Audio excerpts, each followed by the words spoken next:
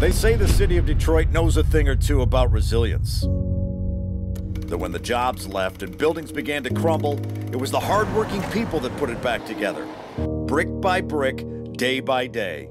And while the rest of the world watched and mocked from afar, it was the blue-collar people and the spirit of Detroit that pressed on, confident that their once proud city would thrive again. There's a team like that, too. Written off by the masses year after year, a team that no outsider believed in, one that no one respected, that nobody believed could survive within the mighty movement that is college football. But that team pressed on.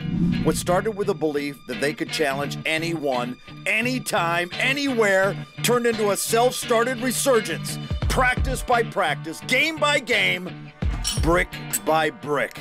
A foundation restored by men who dared to be different. With calloused hands and collars of blue, they've rewritten the script. So isn't it fitting that this team and this city will meet with a trophy on the line? A chance to finish the job and write history that no one could take away.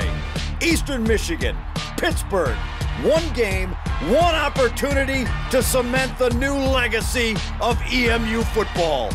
All roads have led here. We'll see you in the D.